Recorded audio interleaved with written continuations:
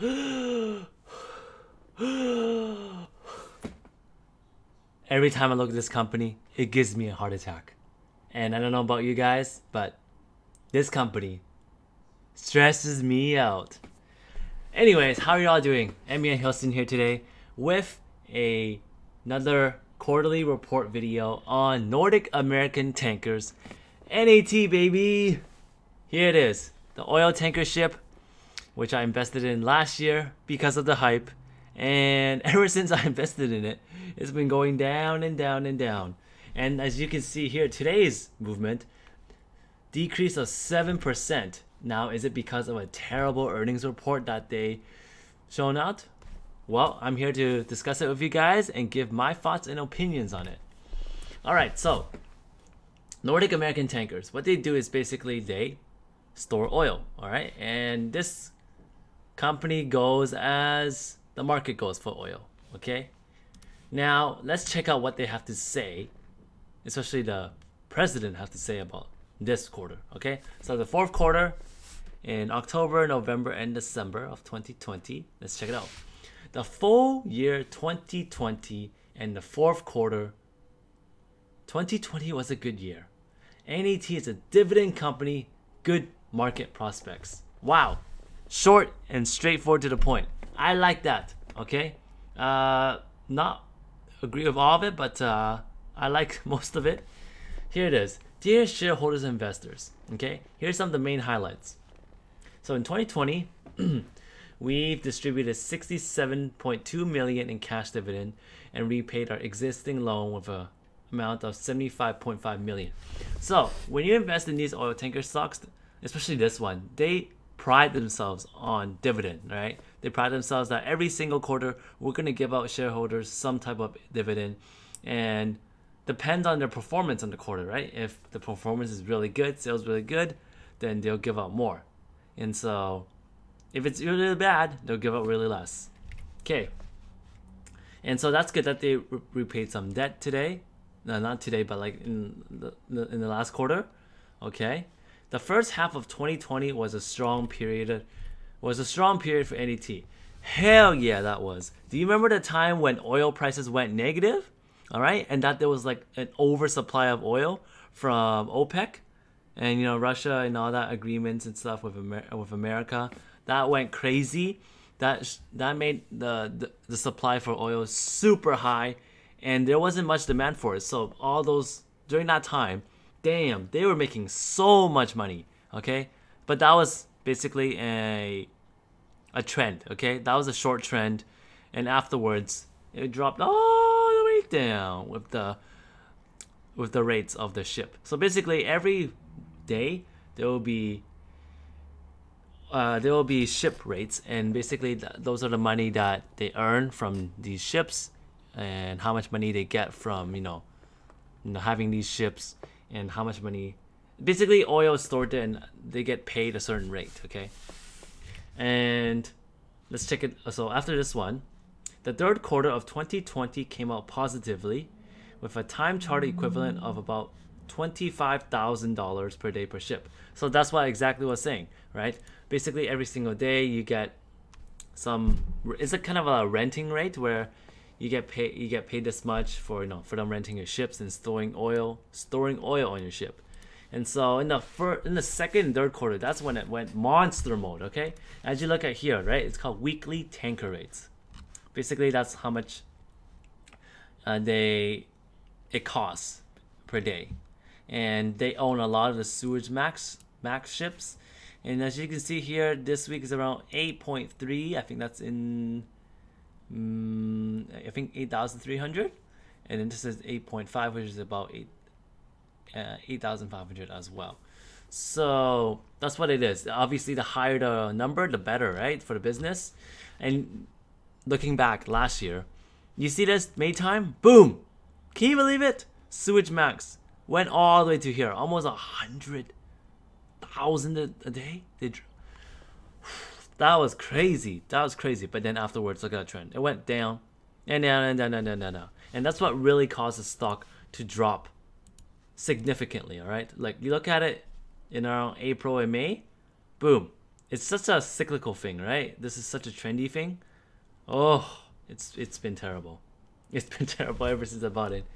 And yeah, okay, let's resume back with the report. The fourth quarter was weak.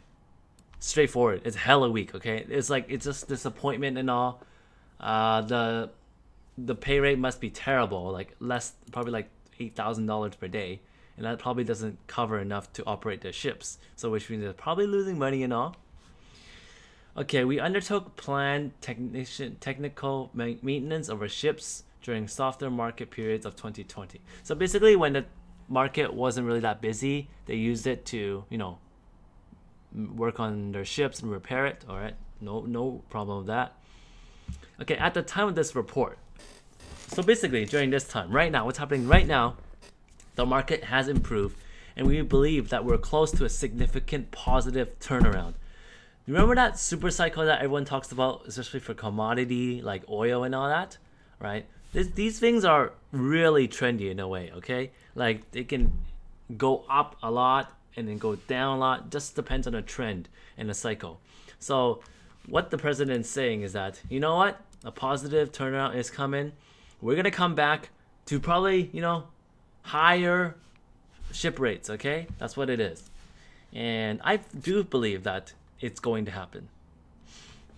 Okay, the full year 2020 produced a net income of 50 million or earnings per share of 34 cents. This is an improvement about 60 million compared to 2019. Okay, which basically they were losing money in 2019. Well, the thing is, most of their success, right, was really driven by the second and third quarter last year. Okay, if without it, I think they will still be, you know, break even or even losing money. All right, they got, you know, in a way lucky, right, or trendy, you know, hitting those 2 quarters. We see strong oil demand, particularly from Asia for 2021. Good for us. Oil will be required to improve standard of life for millions of people worldwide. I mean, like 5 years from now, I don't think so. But right now, yes, oil still really helps the market move, you know, with cars and airplanes and all, right? So, yep, okay, that's good recovery in Asia.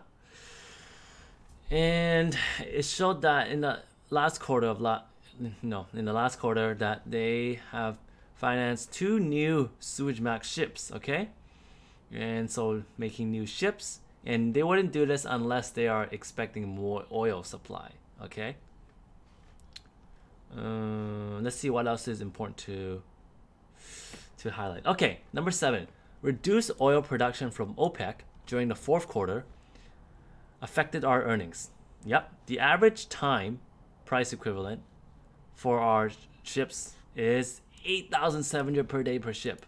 All right, I want to know how much it costs them to operate the ships per day, because this might not be enough to like make a profit. All right, we see that the market is finally balanced and there are clear signs we're going into a stronger market.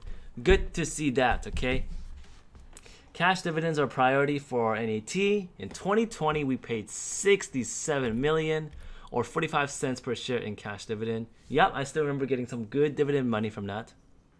But obviously, I'm in here for the stock appreciation, okay? The dividend for last quarter is 2 cents! 2 cents! Oh my god! 2 cents! How many shares you have? Times 2 cents is how much you'll be getting this quarter. Basically, it's nothing, alright?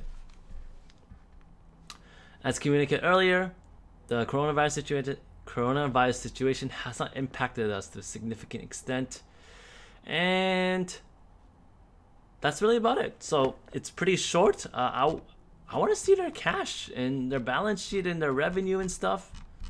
What's going on? Can I check it? Do they have something to show? Well, they do show that they're, you know. No. Oh, they do. Yes, finally. This is what I wanted to see. All right. That's what I want to dive deeper into. Okay, so you look at it. December 31st, 2020. revenue of 16,000, okay? Or this is actually in millions. Sorry about that. 16,000 or 60 million, and compared that to last, the third quarter, cut in half, right? And that's because of the OPEC lowering their supply, and then basically that produced a loss of 22,000. Yeah. Net income loss 28,000. Yeah, expected. It was a weak quarter, like they said, weak as hell.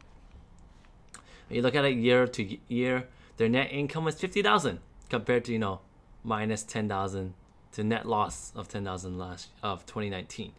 When this 50,000 mainly is possible because of the second and third quarter, like I was saying, where the rates was just sky high, right, during those times. Helped them a lot, I gotta say. Now let's take a look at the cash, the balance sheet. Cash, nice. They've upped their cash and all. Let's see their debt. 39,000 in current liabilities. Good. They trimmed it a little bit, paid off a little bit of debt. Total non-current liabilities. So they still got some good amount of debt, but it's nothing too worrisome at the moment. Now, okay, so besides that, so there's the investment in the ships and all. Net cash by operating activity, so cash and cash equivalents. Okay, so this one, I just want to say, like, this company, okay, this company right here, it's very, in a way, cyclical. All right, it depends on the cycle of oil. Oil, remember last year was negative. Now it's increased to $61, okay? And there's also right now increase in demand for it because of what's happening around in Asia, in the recovery, right? In the recovery markets, as well as in America, right? Texas, with their current oil situation. That has really made supply much more needed. And now you have to really pay attention to the vaccine. If the vaccine goes out well, and if vaccine does go out well, that means there's going to be more people willing to go out again, using more transportation, driving and all, possibly going traveling more, that uses more oil and all, then this stock will be able to recover probably back to the $4 and $5 range, okay? I don't ever see it going to like $6 unless some crazy thing happens again. So yeah, right now, what am I doing? Am I buying more, selling, or holding? I'm still holding, all right? Even at like a 50% loss, okay? I think it'll be able to recover somehow, and as long as I'm able to sell this stock at like a loss of 20%, 20% or lower, that's already a victory for me, okay? I just don't want to sell out right now and lose like half of what I put in. So that's what it is today. This is the report I've given you. It's been a long one. This is a company it makes me age so fast. You see, I even dyed my hair, right? I even dyed my hair just because of this company. This company makes me like have gray hair and white hair sometimes. I don't know if you can see it, but I dyed my hair brown, and just because of this company, all right? Every day I stress about it and stuff, but it's been fun. It's actually been fun at the same time because like this is the only stock in my portfolio that's down, all right? And I'm not perfect, all right? I don't think any of us are perfect. Hard to create a perfect portfolio. Honestly, you gotta have some flaws in some way. And so I hope today's report and my opinion, hopefully gives you some ideas of what to do with the stock. Whether you want to buy some now or you want to hold or probably sell now, right? Overall, I do believe a cycle is coming in about a few months or so, and this stock will be able to rise back. Anyways, thank you very much for watching. It's been a long one. Have a nice weekend and stay safe, stay healthy. See y'all later.